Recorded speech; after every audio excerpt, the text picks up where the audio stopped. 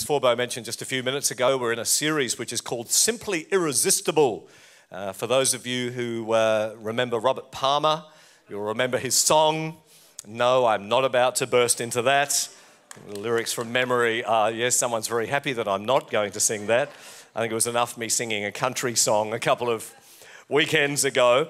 But Simply Irresistible, and looking at some of the qualities of the Christian life that are attractive to people.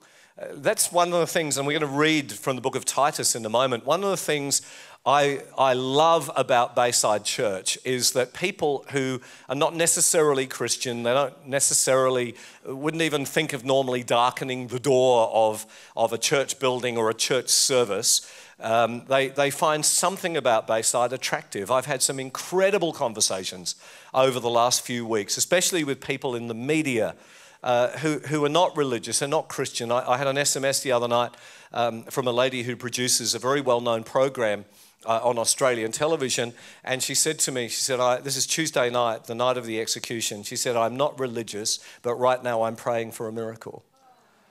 And so there's been many conversations like that with different people and I believe that the gospel, that Christianity should be attractive. Amen?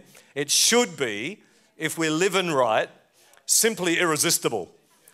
And so, last week we looked at the generous life and I taught you a little saying. Does anyone remember what that saying was? It started with generosity. Let's all repeat it after me. Generosity has nothing to do with how much I have. Amen. Titus chapter 1 and verse 5. And Titus is a little letter that the Apostle Paul wrote to Titus, this guy. This is one of the pastoral epistles. It's written to a pastor. At this particular time, Titus was the leader of all the churches on the island of Crete. And he writes there in Titus 1 and verse 5, the reason I left you in Crete was that you might put in order what was left unfinished and appoint elders in every town as I directed you. And so this island, one of the largest islands in the Mediterranean, it's near Greece, just north of Libya, and it was a very prosperous island back in the first century. In fact, it was known as the island of 100 cities. And the Apostle Paul had spent time on this island going around and pioneering churches, and Paul only spent a very short time. He would normally spend 3 or 4 months in each place. He moved very, very fast. He would move in, find a few people that were interested in the gospel, get a small group of people together, and then he'd leave. And he'd go to the next place, and then sometime later he'd go back and see if anyone was still there. It's a very interesting strategy. And so Titus was part of his ministry team, and he said to Titus, I'm moving on, but I'm going to leave you in Crete because I want you, as he says there, he says, I want you to put in order what was left unfinished. And then he said, I want you to appoint elders or pastors. This word elder is not to be confused. It's used interchangeably in the New Testament. You'll find it used in Acts 20 for elders, pastors, shepherds, bishops, overseers. What he's talking here about is appointing leadership teams in every church. And so it's likely that there was a church in all of the 100 towns or cities in Crete, and Titus was overseeing all of those. He was the first multi-site pastor. This was the campus churches of Crete, if you like, if you want to use modern day terminology. Now, with that background in mind, I want you to go over to chapter 2 and verse 11. Titus chapter 2, verse 11, he says, for the grace of God has appeared that offers salvation to good people. Sorry, did I say something wrong?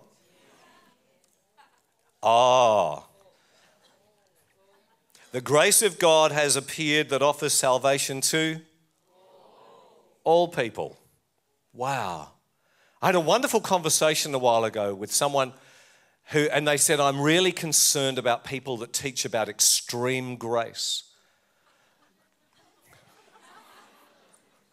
I said, really? Why? I said, grace by the very nature of it is extreme. It's like an oxymoron putting those two. grace is extreme, that's what grace is.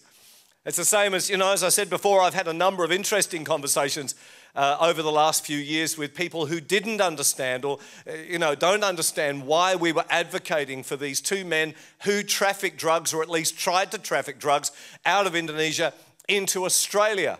And I had one guy come to me one day and he said, but they don't deserve mercy. I said, I can't agree with you more. And he looked at me like a rabbit stuck in headlights. Don't deserve mercy. I said, I couldn't agree with you more. He said, what do you mean? I said, no one deserves mercy. That's why it's mercy. Mercy is something that we don't deserve. And so is grace. And both are extreme. And the grace of God has appeared that offers salvation to all people. In other words, you will never lock eyes with someone who is outside the realms of the grace of God, no matter who they are or what they've done. And we don't have to like what they did, and we don't have to agree with what they did. I certainly don't agree with what the Bali Nine tried to do, or any other drug trafficker or any other criminal. This is not about being soft on justice. I wish all drug traffickers were caught. I wish all drugs were limited from doing the damage that they have done and are doing to countless individuals and families around Australia and Indonesia and other nations. But I want to say, in the midst of all of that, there is not one person who finds themselves outside the realms of the grace of God when they turn to Him looking for it. Let's read on. Chapter 2 and verse 12. It teaches us. Now the it there is God's grace. So God's grace teaches us to say no to ungodliness and worldly passions, and to live self-controlled, upright, and godly lives in this present age, while we wait for the blessed hope, the appearing of the glory of our great God and Savior, Jesus Christ, who gave Himself for us to redeem us from all wickedness and to purify for Himself a people that are His very own, eager to do what is good. And then Paul says to Titus, he said, these things then, these are the things you should teach as a pastor. That's why I'm teaching them, because I'm a pastor too. He says, encourage and rebuke with all authority. Do not let anyone despise you. Now, if you look at the context of the verses that we have just read, in the first 10 verses you can read in your own time, but what Paul is teaching here is teaching about living our lives in such a way. Look at verse 10 with me. Living our lives in such a way so that in every way they will make the teaching about God, our Savior, attractive. That word attractive there means appealing. It means simply irresistible. In other words, people of God, Christian men and women, the way we live our lives is to be attractive to those who don't know Jesus yet. Isn't it an absolute tragedy that so often the church and Christians are known for all that we are against, and we moralize? I've seen some of the most unkind comments on Facebook, even this week. I had to say to one guy, I said, could you please stop writing this stuff now? I am grieving for two men who have become great friends. Could you just give me a little while? There's a Christian guy. And then he wouldn't. He just kept going. So, how unattractive is that? How unattractive when the church becomes the moral police, that we're known for everything that we're against, rather than living our lives in such a way as the Apostle Paul is saying here, so that in every way they may make the teaching about God, our Savior, attractive, appealing, simply irresistible. And we do that by saying no and saying yes. In the first part of verse 12, saying no. God's grace teaches us to say no to ungodliness and worldly passions. The grace of God is extreme, but it's not cheap. The grace of God is not an excuse to live an impure, immoral life. It teaches us to say no to ungodliness and worldly passions. Let me define those two things for you. Ungodliness is believing in God while adopting a lifestyle which seems to contradict your belief. We commonly refer to it as hypocrisy. And that's one of the things that the broader community find incredibly unattractive about church and Christianity, when we preach a message but then don't live up to it. We preach ourselves at this high standard rather than talking about ourselves as works in progress who are still imperfect and haven't got it all together. We come across as holier than thou, and when people find out we're not holier than thou, they go, bunch of hypocrites. Wouldn't want to join that mob, bunch of hypocrites. I always say, we can handle another one. But that's ungodliness. Ungodliness says, I know this is wrong, but God will forgive me, and goes ahead and does it anyway. Worldly passions are the tendency to conform to the world. It's following the crowd. Both of those things cheapen grace and make Christianity unattractive to the people around us. Cheap grace was alive and well in the first century church. Paul addressed it in Romans chapter 6:1. He says, what shall we say then? Shall we go on sinning so that grace may increase? He says, by no means, or in the King James, God forbid. Because there were people in the first century church who were saying, well, God forgives us when we sin, so let's sin more to enable God to be more gracious. And Paul's going, no! Galatians chapter 5 and verse 13, you, my brothers and sisters, were called to be free, but do not use your freedom to indulge the flesh. Rather, serve one another humbly in love. So he says, channel your energy, not in a sinful way, but in a serving way. Author Paul Ellis puts it this way, grace is no more a license to sin than electricity is a license to electrocute yourself. Beautifully put. And so God's grace teaches us to say no, but it also teaches us about saying yes. If you look at the second part of verse 12, it says God's grace teaches us to live self-controlled, upright, and godly lives in this present age. That is, our lives will be decent, honest, respectable, and consistent with our belief in God. A life like that is simply irresistible. He says exercise self-control or self-restraint. This is the opposite of excess.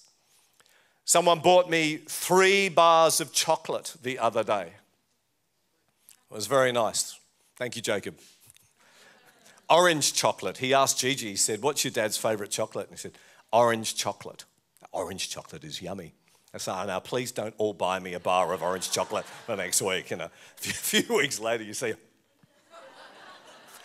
Pastor Rob's a little larger than he used to be. The other night I was sitting at home and I felt like a bit of chocolate. And so I got one of the bars and I opened it up and I took 2 squares. I think there's a bit of pride coming out right now. And I ate the 2 squares. And I thought, this is a wonderful sermon illustration. I can demonstrate to the congregation my great self-control. And then I ate the rest of the bar. So, it's my confession session. Anyone in good company? Am I in good company? Okay, yeah. I thought I had to do that, because Christy, when she opens a bar of chocolate, the whole thing has to go in one night, and the kids are the same, so there goes my sermon illustration. But self-control is to exercise restraint. Self-control is doing what I need to do when I don't feel like doing it, and it is not doing what I should not do when I do feel like doing it, if you follow me.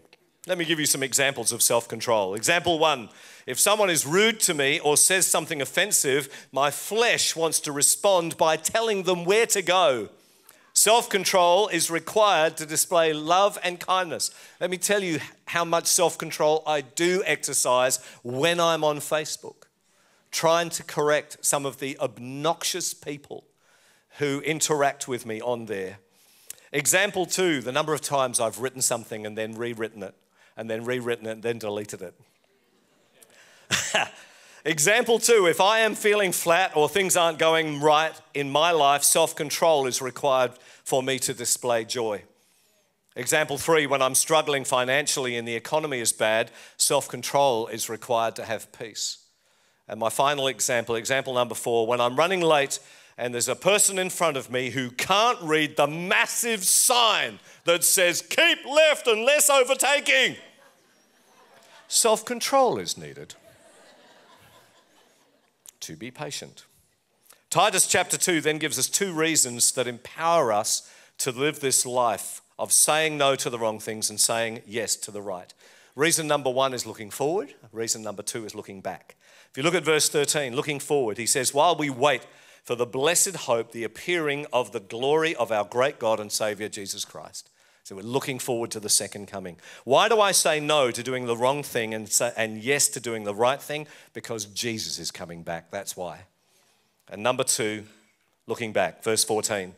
Jesus, who gave himself for us to redeem us from all wickedness and to purify for himself a people that are his very own, eager to do what is good.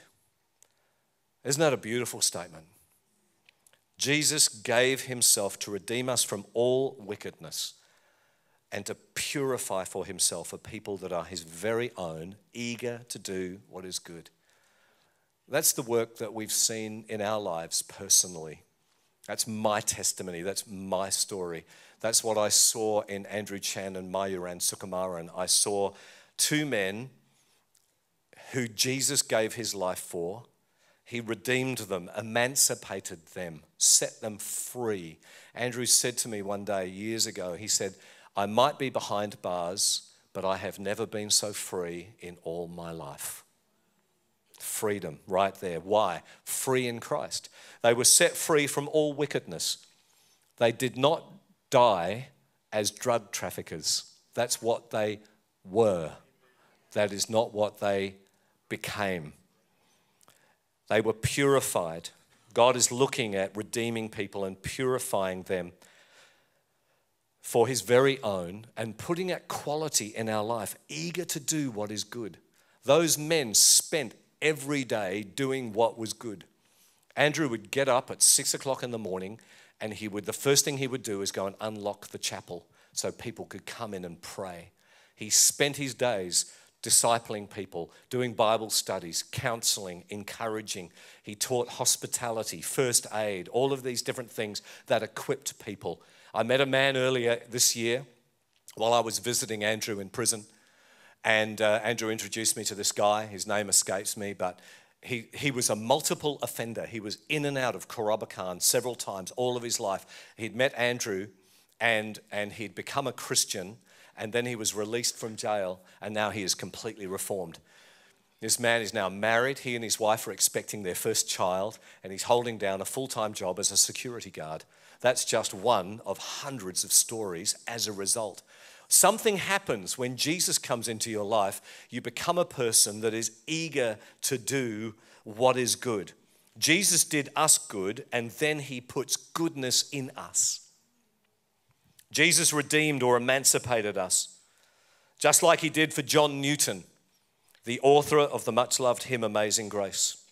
John Newton was both a slave and then a slave trader. He trafficked people, and yet he came to know the freedom and grace that only Jesus can give. For the grace of God has appeared that offers salvation to all people. And so in the still of the night air of Nusa Kambangan Island, condemned prisoners sang Amazing Grace just after midnight. Pastor Karina De Vega, who was there, one of the spiritual advisors, she said, and I quote, "It was breathtaking. This was the first time I witnessed someone so excited to meet their God." Pastor Lee Carlson, who's a very dear friend from Bali, he pastors a great church in Bali, and he posted this on Facebook the other day. While Andrew was in the holding cell prior to execution, he shared the gospel with the only Indonesian among the 9, or then the 8, to be executed. The man was a Muslim who subsequently had a vision of the Lord Jesus, which is quite common among Muslims who give their life to Christ.